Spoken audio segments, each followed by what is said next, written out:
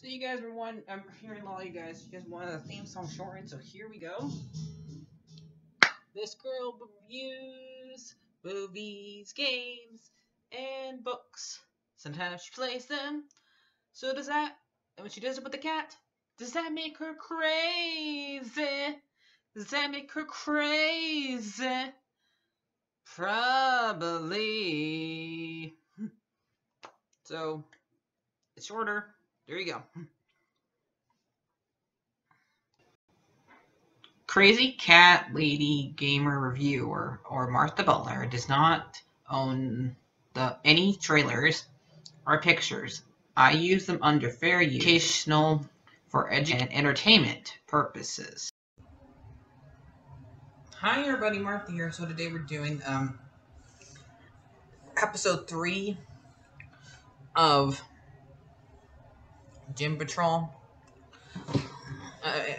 Season 2 episode 3 Gym Patrol. So this one was just as weird as the other ones. Bizarre, everything. They're not changing, are they? And so we're seeing the chief as a kid. For some reason, they have a girl playing him. Like they can't. You can't make me not tell that. But I don't like when they do that. they're not fooling anybody. We know that. So okay.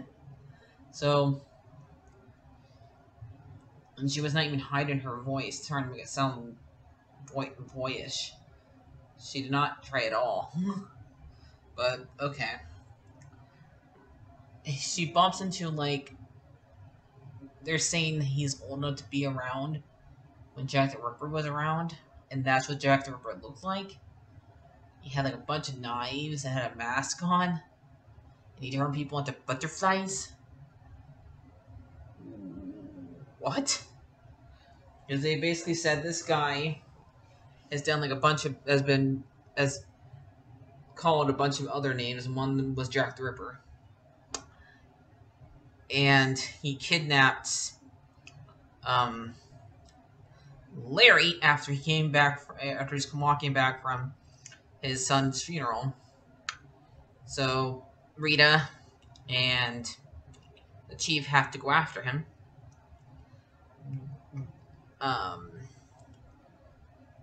Cliff and Jane going to see Cliff's daughter. She's pregnant and she's about to have like a baby shower, and he's wants to go see her and give her like a little toy giraffe, but apparently since he thought he was dead, and this is what it looks like, she wants nothing to do with him, and she wants to keep on thinking that her dad's dead, and she's just calling the cops on him, make him leave. So he ends up like beat up the bus that he came in, and the cops don't arrest him. They just stay there until he leaves. And Jane, she's on falling asleep and having like interventions with herself, with her personalities, telling her they want to leave and never go back, never be around any of them, not even Cliff, who thinks of her as a replacement daughter. And if you don't leave, one of us is gonna take over and be the primary. So yeah. And she doesn't care, because by the end of the episode, she ends up in a cage. They were not joking. And I guess, while this is going on, Victor is trying to have a relationship with his girl that is a lot like him, who has battle scars, little battle scars, but they were like burns, because it's like right where you have a shirt, and some on her arm too. So yeah, that's how badly burnt she is.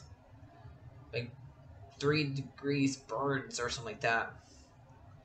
and that was like what type of soldier she was. And he tries to tell her he doesn't care because he's just as bad as her, but not with burns, but with robot parts. So they end up having, and he tries to date her, but apparently I guess he didn't. He thought that she wasn't coming, but she was about to come out to go to the restaurant with him, and he ended up leaving. I guess she was taking too long, and so I guess he's gonna go back.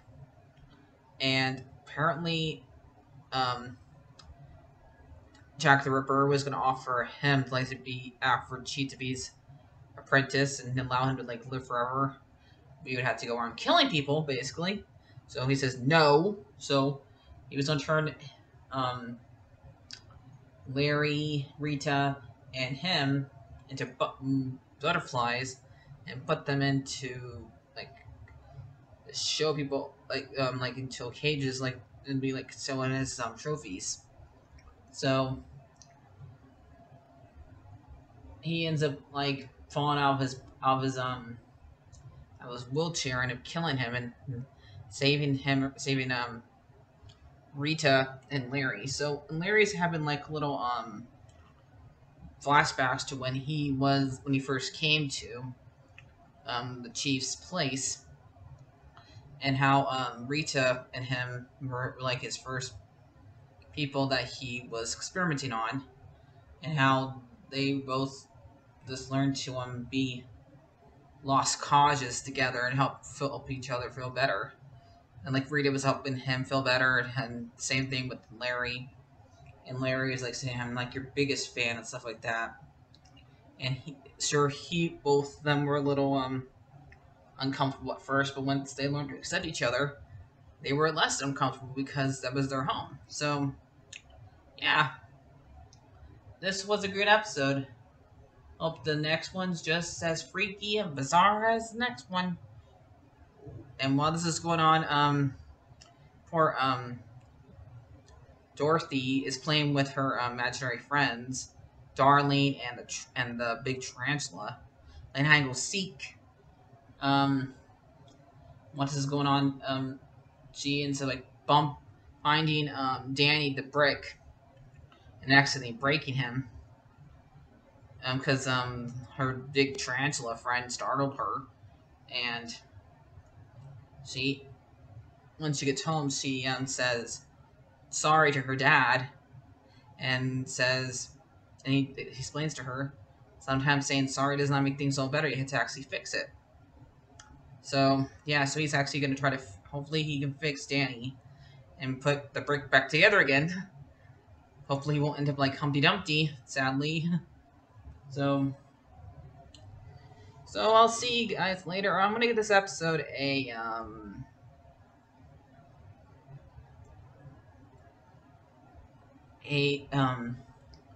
9 out of 10, and Sully gives it overpass in a sale. So yes, I mostly do the first take because I don't like repeating myself. It's a little tiring. So yeah, for people who wonder, yes, I try my best to do it on my first take, so I'll have to repeat myself. So hope you guys are okay with that. Bye.